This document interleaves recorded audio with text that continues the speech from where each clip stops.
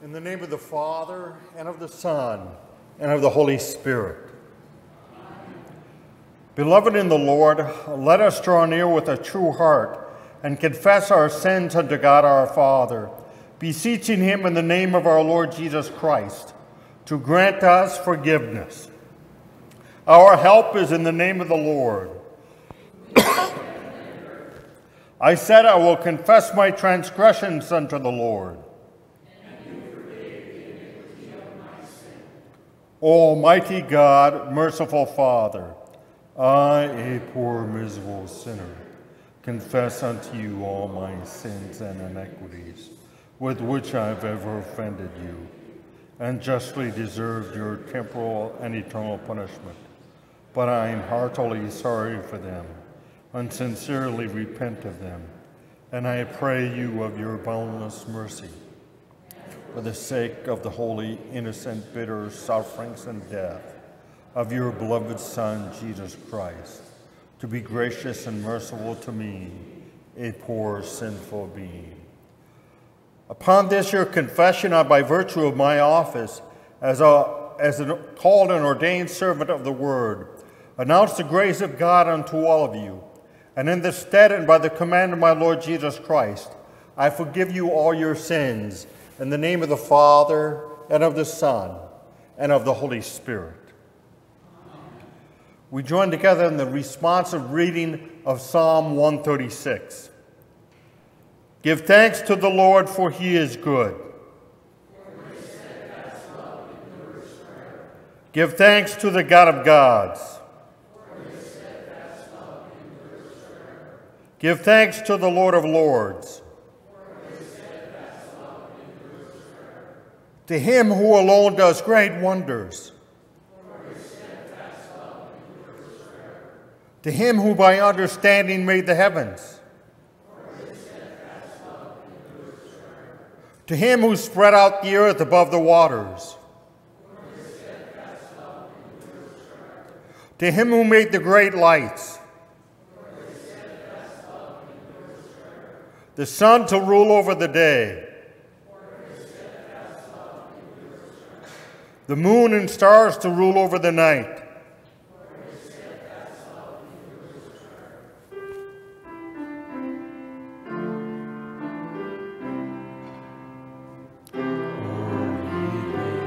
To the Father, and to the Son, and to the Holy Ghost, as it was in the beginning, is now, and ever shall be, world without end. Amen. Lord, have mercy upon us. Christ, have mercy upon us. Lord, have mercy upon us. Glory be to God on high.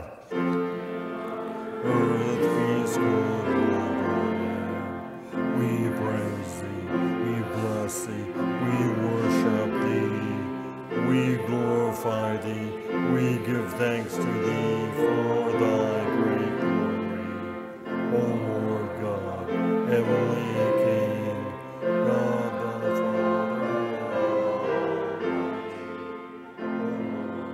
only begotten Son, Jesus Christ, O Lord God, Lamb of God, Son of God, now takest away the sin of the world.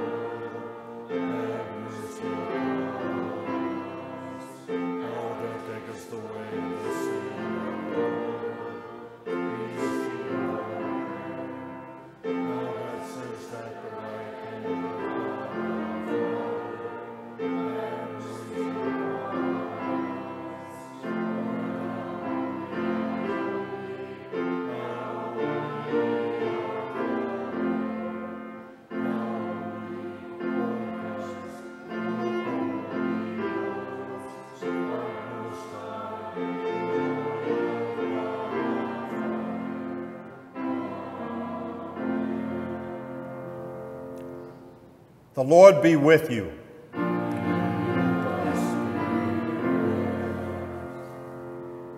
Let us pray. Heavenly Father, though we do not deserve your goodness, still you provide for all our needs of body and soul. Grant us your Holy Spirit, so that we may acknowledge your gifts, give thanks for all your benefits, and serve you in willing obedience. Through Jesus Christ, your Son, our Lord, who lives and reigns with you in the Holy Spirit, one God, now and forever.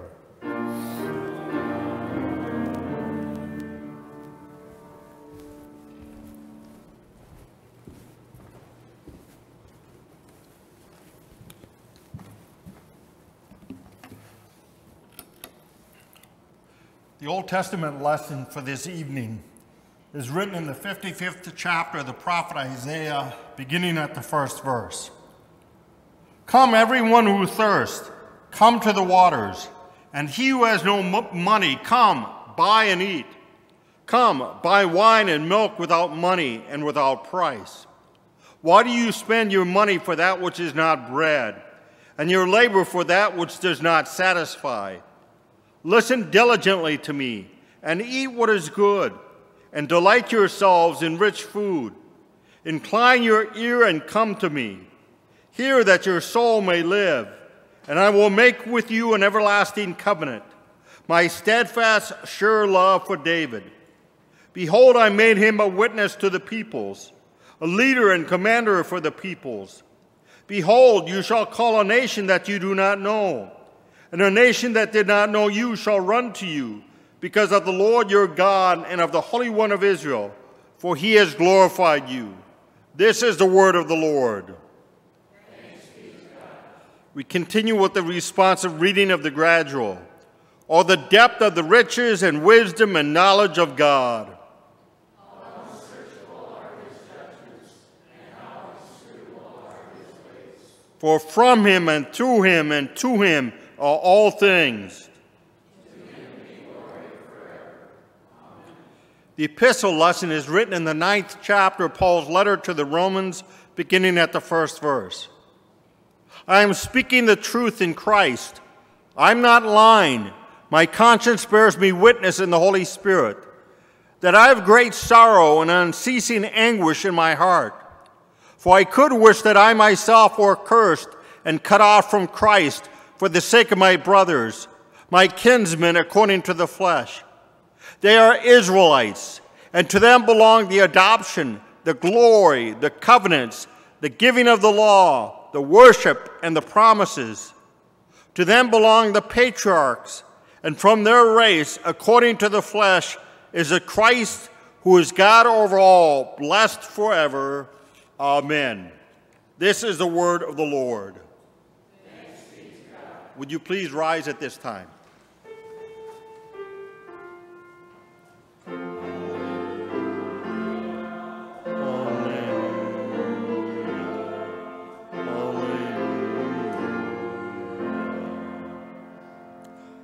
The Holy Gospel according to St. Matthew, the 14th chapter.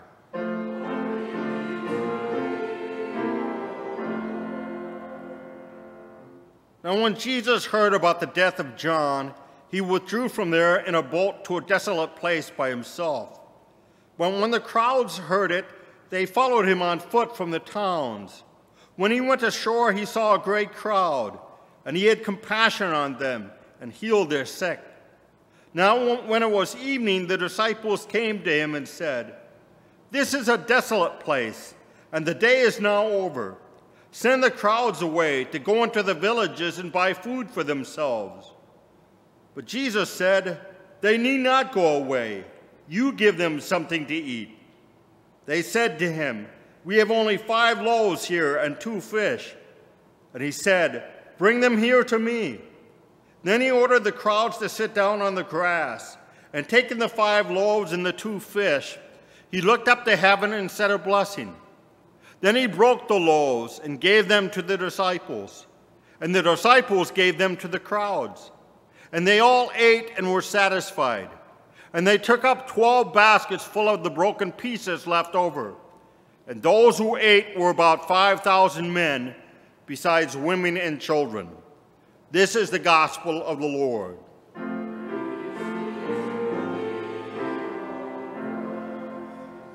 We now join in confessing our Christian faith in the words of the Apostles' Creed. I believe in God the Father Almighty, maker of heaven and earth, and in Jesus Christ, his only Son, our Lord, who was conceived by the Holy Spirit, born of the Virgin Mary, suffered under Pontius Pilate, was crucified, died, and was buried. He descended into hell. The third day he rose again from the dead. He ascended into heaven, and sits at the right hand of God the Father Almighty. From thence he shall come to judge the living and the dead. And I believe in the Holy Spirit, the holy Christian Church, the communion of saints, the forgiveness of sins, the resurrection of the body, and the life everlasting. Amen. We will now have our children's message. You may be seated.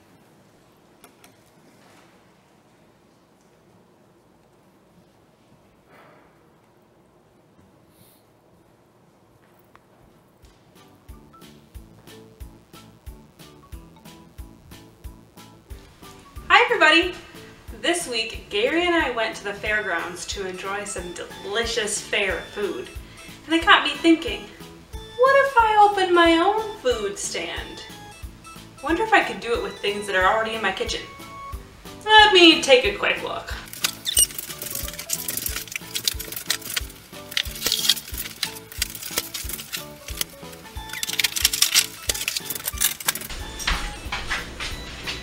Well, what do you think? Could I start my own food stand with 2 fish sticks and 5 hot dog buns? That's not a lot of food and they don't really go together. And I definitely couldn't feed a lot of people. Well, in our gospel lesson today, Jesus takes 5 loaves of bread and 2 fish and feeds a crowd of 5,000 people. Actually, it was probably even more than that. That would be like me taking my 2 fish sticks and 5 hot dog buns and feeding the entire town of Laverne. It just doesn't seem possible. But with God, all things are possible. Jesus blessed the food at their gathering, and everyone ate until they were full. They even gathered up baskets of leftovers.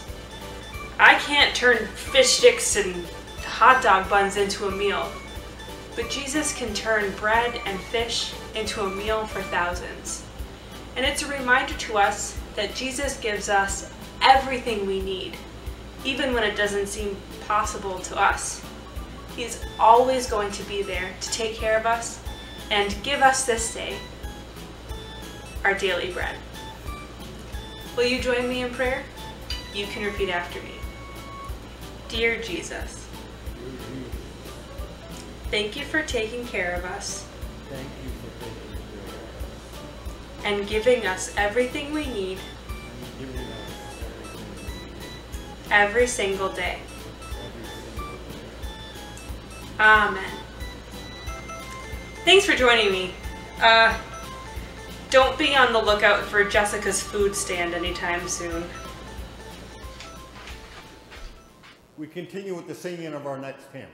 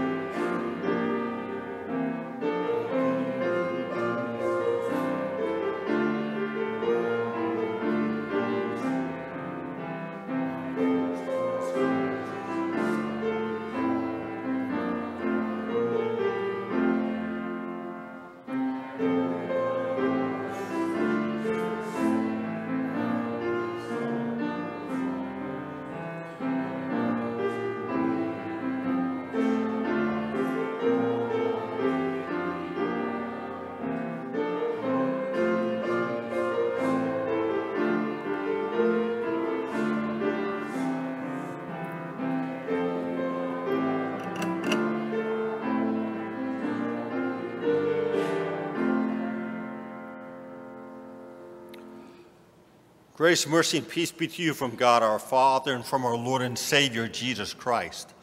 The text which we shall consider this evening is the Old Testament lesson which you heard read just a few moments ago. Brothers and sisters in Christ, there's a story about a couple of prowlers that broke into a department store in this one city. But these prowlers didn't come into that store to steal anything. They came into that store to mix up the price tags of all the items in that store. They took the price tag of about a $500 camera and put it on a $5 notepad. They took a $6 price tag from a paperback book and put it on about a $600 outboard motor. They exchanged the price tags of pretty much every item in the store. But the crazy part of this story is what happened the next day in that store. The next day, the store opened up as normal. Salespeople in that store did their job of selling items from that store. Customers came into that store and bought items in that store. The store ran pretty much as usual that day for 4 hours before anybody finally realized that something was all mixed up and the items with their price tags were not what they should have been. And so some people in those first 4 hours got quite the deal. They made really good bargains, while other people paid much, much more for their item than they should have. This was the craziest day sale that there ever was. This is the time of year when many stores in small towns like Laverne have their Crazy Day sale. Has Laverne had their Crazy Day sales yet? They do? Haven't? Okay. Well, a person can save a little money. A person can get a few bargains when he shops at these stores in these small towns on Crazy Day. In our text for this evening, the prophet Isaiah talks about God's Crazy Day sale.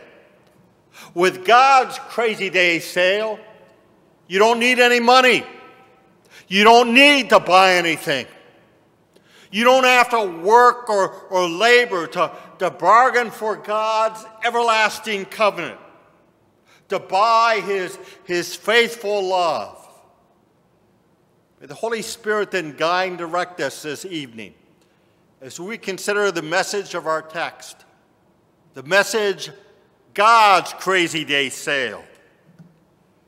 I'd like to begin my message tonight talking about how many people are absolutely crazy and what they seek to satisfy their hunger or their thirst in this life. Our text for this evening asks the questions, why spend money on what is not bread, and your labor on what does not satisfy? So many people seek to satisfy their hunger and thirst for happiness or contentment through the things of this world. They think if they can finally live in that dream house or be able to buy that dream house, then they'll be happy or content for the rest of their lives. Or there are farmers probably in this area who think if they could just buy that one more quarter of land or buy that one more piece of new machinery, then they would be happy or content. But these people discover that as soon as they move into that dream house or buy that new piece of machinery, their happiness or contentment doesn't last for very long. Or these people look to satisfy their happiness or their contentment and what they leave for their children. I hear people say all the time, I just want to to be able to give my children what I never had. When I hear people say this, it almost makes me think that these people live their entire adult life on poverty in the poorhouse, and that God didn't bless them hardly at all. But shouldn't we be happy and content in just leaving to our children what we're able to leave to them? Shouldn't we be happy and content if our children have just about the same as what we had? The writer of the book of Ecclesiastes says about those who seek to satisfy their hunger and thirst for contentment in the things of this world. The writer of the book of Ecclesiastes says, "Whoever loves money never has enough money. Whoever loves wealth is never satisfied with his income. This too is vanity." Some people also try to satisfy their hunger or thirst for contentment and having their name well known. When a new president is elected into office, that president has to fill about 6,000 positions in his administration. Can you imagine how many people who might have political aspirations or political ambitions seek to be chosen for one of those offices? Or in the same kind of manner, did you know that you can petition the United States Board of Geographical Names to have your name put on some stock dam or some lake or hill somewhere in Minnesota? With that board's approval, you can have your name on a government-issued map. All you have to do is provide this board with a description of this geographical feature. Write down its location as far as longitude and latitude. Write down the reasons why your name should be put on that lake or stock dam. And then verify for that board that nobody else's name has been put on that lake or hill. This whole process just takes a matter of a few months, and this board approves about 90% of the people who write into this board. The only problem, however, though, is that you really have to get your survivors to fill out this petition and send it to this board. Because this board will not put the name of someone who's still living on this lake or stock dam. Kind of makes you scratch your head, doesn't it? To think, why would people go through this whole process or make sure that their survivors do this for them, just so that their name could be put on that lake or hill when they're not even going to be alive to see it? So many people in the same way are crazy enough to think that they can earn their own way into heaven. These people try to be the best neighbors they can be. They try as hard as they can to keep God's 10 Commandments as well as they can so that they can earn eternal life for themselves. And after these people have been so good for so much of their life, they kind of look down on other people like the New Testament Pharisees, who they figure have not been nearly as good as they have. These people don't want to give God any credit, any glory at all, for the fact that they now have received eternal life in heaven. These people are kind of like this one church member who was working in his garden outside when his pastor came by for a visit. The pastor looked at this man's garden and he said to him, "Well, Brother William, that's a fine garden you have there. Those are nice potatoes and tomatoes and peas you have growing in your garden. God certainly has blessed you with a bountiful garden this year, hasn't he? Well, this fellow was kind of taken back that his pastor gave God so much of the credit for his beautiful garden when he worked so hard hoeing and tilling in this garden to make the rows as clean and as straight as he possibly could. And so he said to his pastor, well, Pastor, yeah, God has blessed me with a pretty nice garden, but you should have seen this worthless piece of ground last year when God had it all by himself. This church member wanted to give himself the majority of the credit for this nice garden he had. Just like people today are so tempted to give the majority of the credit to themselves when they receive eternal life in heaven. Isn't it kind of ironic and strange that we're always looking for something free in this world? We're always looking for that bargain in this world. We buy all kinds of lottery tickets. We hope that we win that drawing or that sweepstake so we can get something for nothing in this world. But when it comes to the world to come, we figure that we've got to earn that as much as we can possibly for ourselves.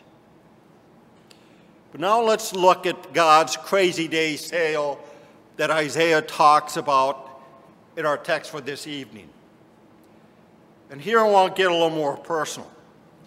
I brought with me tonight about a half a plastic bottle of water. I don't know how much this cost. It probably was between $1 and $2. 50 or 60 years ago, can you imagine paying anything at all for a drink of water? We figure that we can get a free drink of water from a water fountain anytime we want. But now look at that baptismal font. If I would take the lid off that baptismal font and fill the bowl from that baptismal bowl with water so that we could baptize someone in this church, that water wouldn't cost the parents anything, it wouldn't cost the church anything, it wouldn't cost me anything.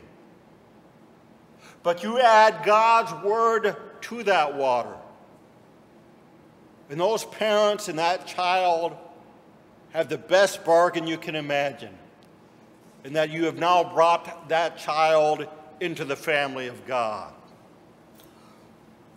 I also brought with me tonight just a few slices from a loaf of bread that I have left over. If I paid for this entire loaf of bread, it'd probably be about $5. I also brought with me, it's not a bottle of wine, it's a bottle of Irish whiskey, but it's an empty bottle, remember that, all right? And it cost about $20. But next Sunday, you'll be offered a much smaller, thinner bite of bread and just a little cup of wine. And what a bargain you'll get from that meal. From that meal, you'll receive your Savior's own body and blood, given and shed for you for the forgiveness of sins. I also brought with me tonight a 35th anniversary book concerning the Minnesota Vikings, Purple Hearts and Gold Memories. I think this book, when somebody bought it for me, I'm guessing it was about $40. But this book won't get me into a Vikings game this year. Won't get me a free seat at that Vikings game. It won't give me an autograph from any Vikings player. Also up with me, of course, up here is another book, the Holy Bible. I don't know how much this Bible would cost, maybe between $20 and $30. But this Bible will give me a free seat in the kingdom of heaven. Because this Bible, God's Word, tells me about God's Son, who lived and died for all of us, died on the cross for our sins, and then rose from his grave on Easter morning to assure all of us that we will one day rise from our graves. God's crazy day sale that Isaiah talks about in our text gives each one of us an everlasting covenant. It provides for us God's faithful love. Every piece of merchandise that we buy in this world gets old. It fades, it wastes away, it loses its value. But the covenant that God has made with us in his word, that covenant never gets old. It never loses its value. Now, a covenant is an agreement, kind of like a treaty. And most of the covenants that were made in biblical times were covenants that were made between two equal parties. And in most of these covenants, there was some give and some take on the part of both parties. But the covenant God makes with us is completely one-sided. The covenant that God makes with us is all God who's doing the giving. We heard about God's giving in one of our lessons last weekend. And we heard about God's giving in one of our lessons for tonight. In one of our lessons last Sunday, we hear about how much God gave to us. Again, in our epistle lesson last weekend, again from Paul's letter to the Romans. Those well-known words from Romans chapter 8, verses 38 and 39. For I'm convinced that neither death nor life, neither angels nor demons, neither the present nor the future, nor any powers, neither height nor depth, nor anything else in all creation will be able to separate us from the love of God that is in Christ Jesus our Lord. In our gospel lesson for tonight, we saw how abundantly our Savior gave to this crowd of 5,000 people who gathered around him. Jesus fed all those people with just 5 loaves of bread and a couple of fish. He fed all those people so that they were filled up, and then they had more left over than they had when they started. They have 12 baskets of leftovers. In John's gospel, in his parallel account of this particular miracle, Jesus talks about what he provides us today isn't just physical bread. Jesus said to this crowd of people in John's gospel, I tell you the truth. You are looking for me, not because you saw miraculous signs, but because you ate the loaves and had your fill. Do not work for food that spoils, but for food that endures to eternal life, which the Son of Man will give to you. God's crazy day sale, as Isaiah says, lies with this Son of David, whom God made a witness to the nations. This Son of David whom God made a leader and a commander of the people. God's crazy day sale lies with his own Son, who summons all nations to himself. God's crazy day sale lies with this Holy One of Israel, to whom all the nations hasten to come. How many of you ever saw the movie John Q or remember that movie, John Q? Any of you remember that movie? It starred Denzel Washington. In this movie, Denzel Washington played a young father, and his very young boy had to have a heart transplant. But John Q, or Denzel Washington's character, his health insurance would not pay for that surgery. Denzel Washington or John Q's church took up a special offering for him. And John Q sold everything he had. And he still didn't have enough money to pay for that surgery. Finally, this John Q takes a gun with him into the hospital. He takes this heart surgeon and a number of other people in that hospital, he takes them hostage so that this heart surgeon will perform this heart transplant on his young son. But this doctor won't do it. They don't even have a heart in the first place. Towards the end of the movie, when his son doesn't seem like he has much time left to live, and there is no heart available, this John Q is ready to shoot himself so he can give his own heart to his son for a heart transplant. This John Q is ready to give up his own heart to save his son because he loves his son that much. Our Heavenly Father was ready to give up one person who meant the most in his heart, his one and only Son, to save each one of us because he loved us that much. God's crazy day sale for us may not cost us anything, but it cost our God everything. Through God's crazy day sale, as the prophet Isaiah says, we've been endowed with splendor. How many of you have heard of this past and Christian author, Max Lucado? You hear of him? Okay. Max Lucado once told a story about that he was taking a friend out for lunch, and he was going to pay for both of their meal. He got the bill for that meal, and he reached in his back pocket to pull out his billfold so they could pay for that meal. When he reached back there, guess what? Couldn't find his billfold. He then remembered that he left his billfold at home. He had no money, no credit cards, nothing to pay for that meal. With one hand, he held the bill for his friend and his own meal. But with his other hand, he had nothing.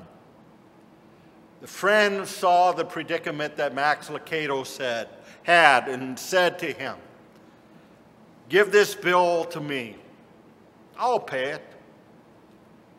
That's what our Heavenly Father has said to each of us. He says, "Give me the bill for your sin. I'll pay it." That's what God's crazy day sale is all about. Amen. We continue with the singing of the next hymn.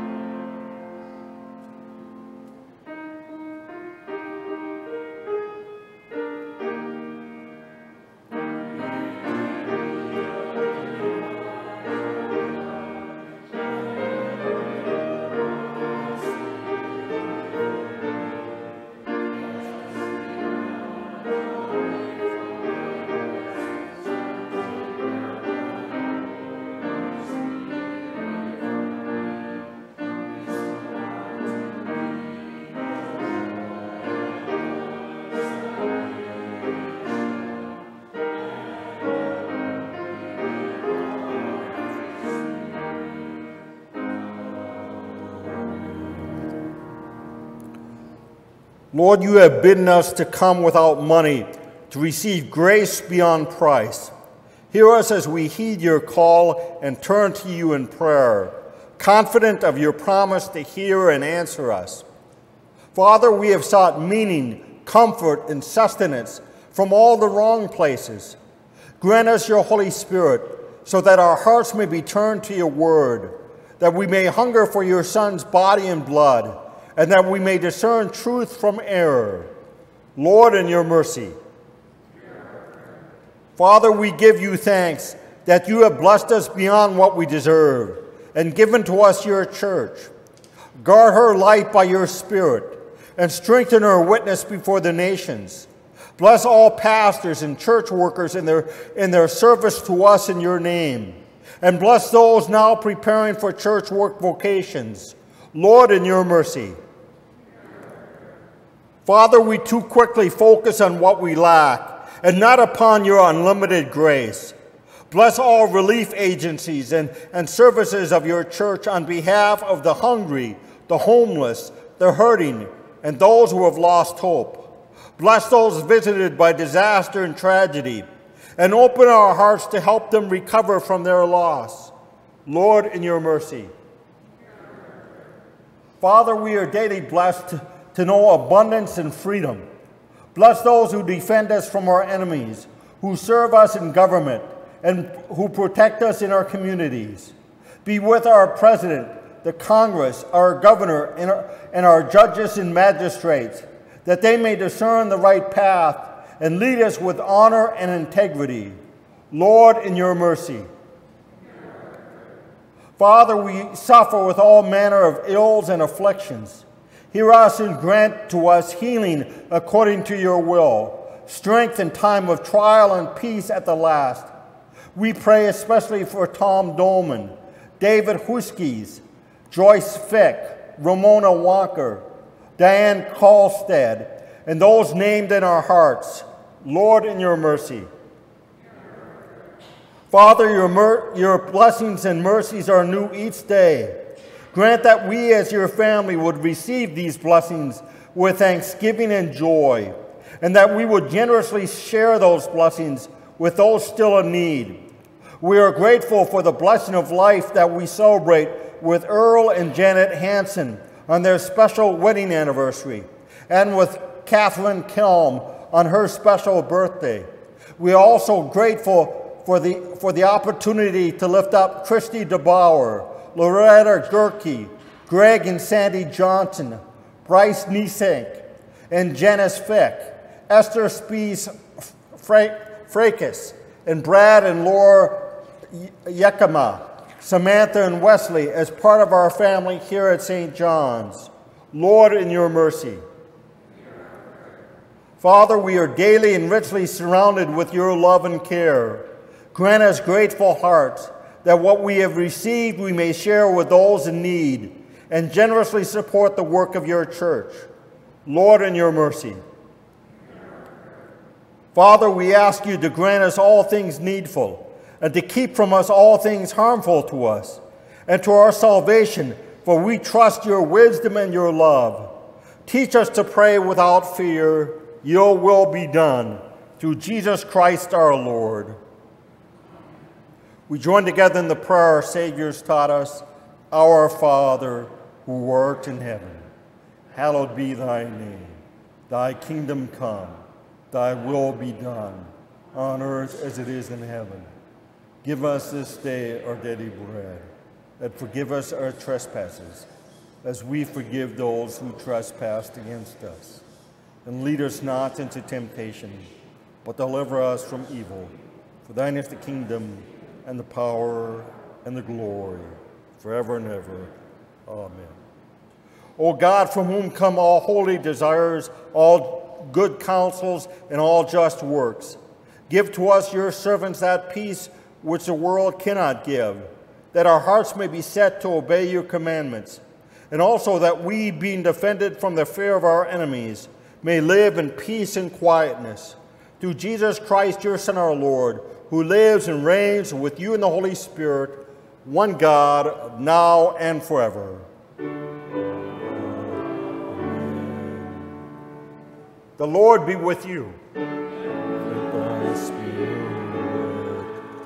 Bless we the Lord. Thanks be to God. The Lord bless you and keep you. The Lord make his face shine upon you and be gracious unto you. The Lord lift up his countenance upon you and give you peace.